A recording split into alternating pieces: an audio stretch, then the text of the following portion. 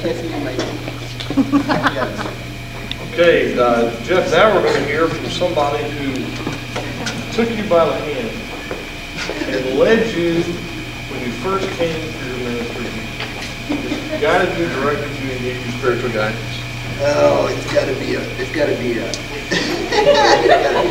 You want to go out to lunch?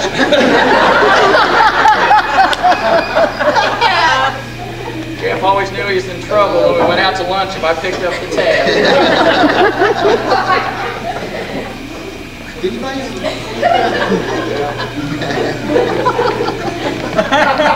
Jeff's the only minister we've had here we've hired twice. Why'd you bring a file folder? It records viewing your kids. So, when Jeff and Patty went to Brazil, we had a special night for them that year before they left, and the title that evening were the Green Brazil Nuts. And we talked about some of the classics, and most of the classics are known. About the time he put his hand in the ceiling fan because it was going too fast. Let's slow it down. Or the time that he was in a hurry, so he ironed the shirt on his arm.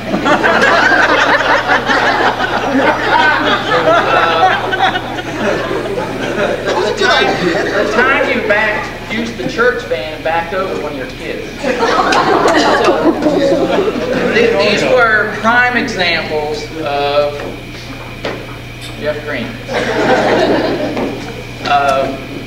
I was going to use the example of the time he was house sitting and caught the car on fire, but oh, sorry, Hal. That's okay. I got more. I happened to be over at that church doing a bond program, and everyone said, "You go to Jeff Green's church, don't you?" And they still talk about that over there at Palm Bay. But those are things that everyone knows about. So I thought that I would tell you some stories that very few were privileged to witness. 1983, Jeff and Patty and Jane and myself chaperoned a youth mission trip over to England.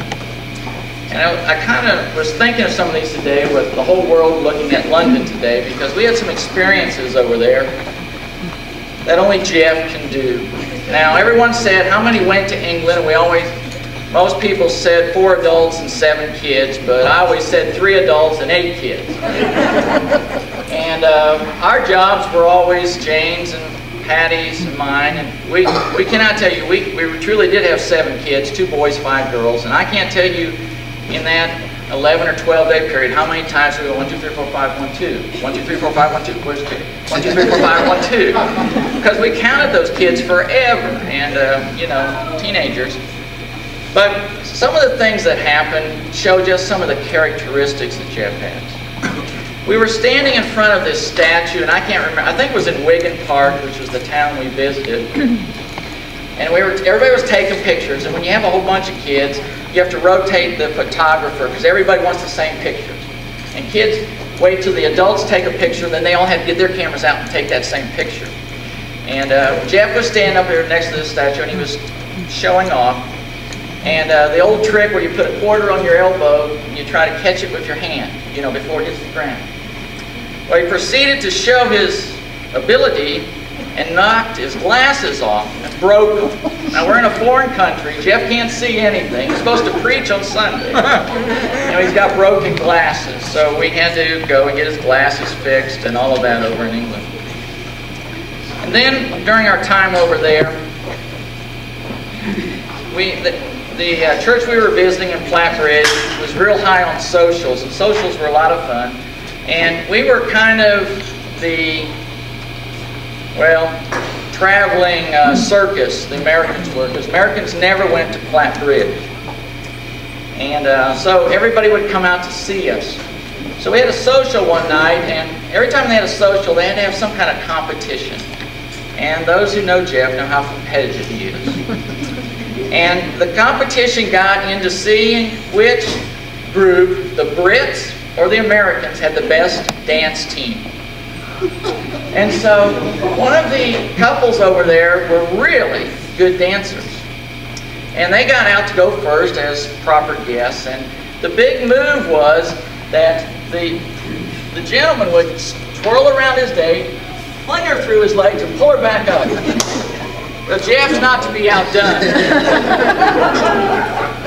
Poor Patty.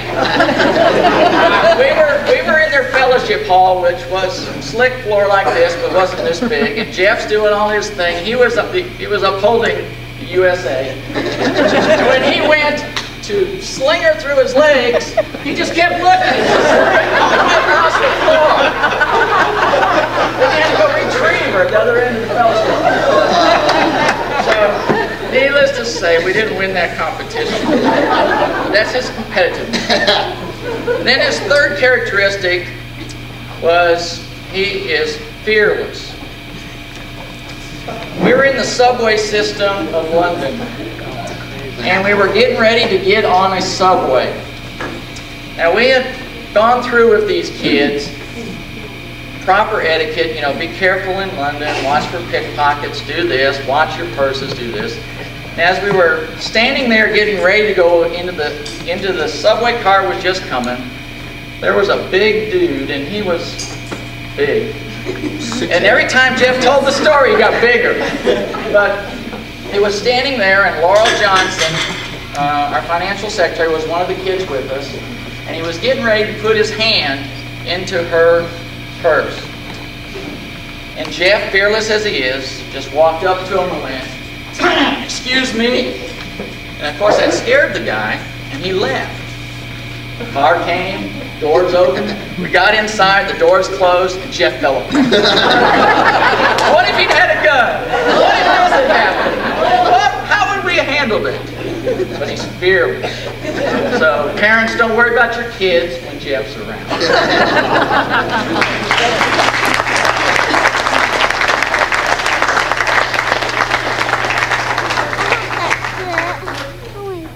Now, another friend of Jeff's who has known him through both ministries, the ministry he had before in Brazil and the ministry that he has now. So, Carol, will you come out and share with us here? She brings a book. I'm going to talk about some. It's really kind of ironic that certain natural disasters occurred about the same time of certain events in Jeff's life. You know, when he was born, Africa was decolonized. Baby Doc Duvalier was elected president of Haiti.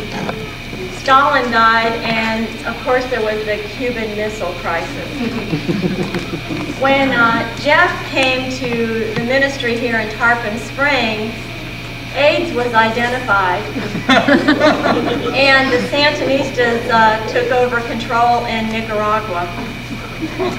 And when Jeff left for Brazil, the hole in the ozone layer was discovered. I want to tell you, when Jeff and Patty, I have a picture when Jeff and Patty were ordained. Anybody can come and take a look at this picture. I just want you to note that neither the minister nor the elders are here anymore as elders. I don't know if all these things have anything to do with Jeff, but I just thought it was quite ironic. Anyway, I have an article when the Greens began preparation for life as missionaries to Brazil. This was the Tarpon Herald on Thursday, November 1st, 1984. I know, this paper is just really falling apart. Read the back. Read Muppet Center. Well, I thought it was interesting that this paper talked about this point in time. It's so old, you can see it's yellow. Midget Scorched Devils, where Kurt Heath was playing defense in the, what do you call that, football?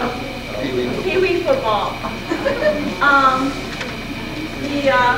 Re-elect Coleman as sheriff.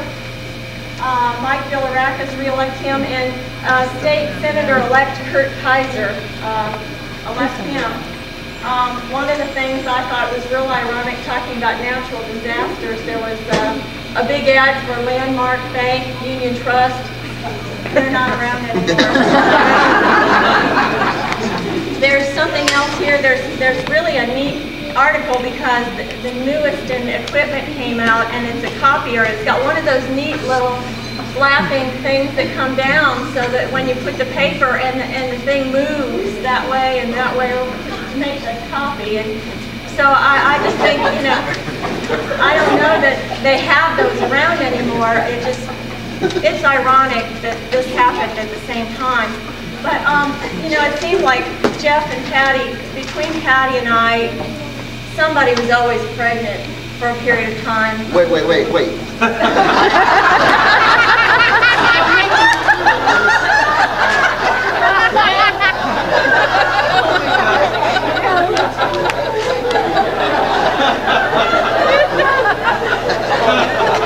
Okay, now speaking of I don't remember why Jeff and I had to do this, but we had to go to the airport. I had to either pick Jeff up or take him, or Patty, but Patty wasn't there. So there's Kit, and a year later there's Joel, and 2 years later there's Bubba, and I was pregnant with Kaylin. And here's Jeff and I going to the airport. Well, this lady is looking at us, and she looks at Jeff, and she looks at me, and I'm out to here, you know. And she looks at Jeff, and she says, it's like, don't you ever quit. Anyway, I thought Jeff's going to stand up, and he's going to defend my honor. Instead, he looks at me, and he says, come on, dear.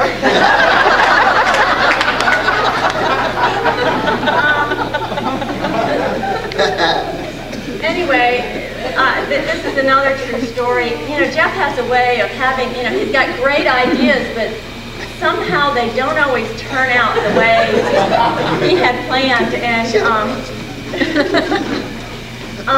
anyway, Patty and Jeff had been at our house, and the kids had been playing in the sandbox, and they were digging and doing stuff, and then they left, and somewhere along the road, Jeff saw this big old turtle. Well, he thinks, oh, this is really, really neat. Now, some of you have heard this story, but anyway, he's going, this is a really neat turtle. Kit would really love to see this turtle. So he decides, well, I'm going to get this turtle. So he hands it to Patty, who's in the front seat, and Bubba and Joel are in the back seat. I don't know, I don't think Becca was there at the time, nor KK, but anyway, so they proceed to turn around and come back to our house. Well, the turtle wasn't too excited about all this. And I think I was pregnant then, too. You were pregnant then, too? The turtle was not real happy about being held captive in an automobile with two screaming babies in the back seat because they were really upset about this turtle and scared. And so the turtle proceeds to poop all over Patty's leg. So the doorbell rings, I open the door, and there's Patty with this stuffed ball from the turtle. And Jeff said, I thought Kit would really like to see this turtle. Well, Kit was totally unimpressed.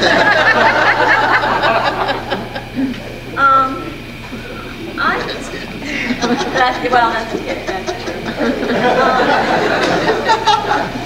I've got other stories, but you know, a lot of them are on Patty too, but we're roasting Jeff tonight. And, happy birthday. Hey, speaking of natural disasters,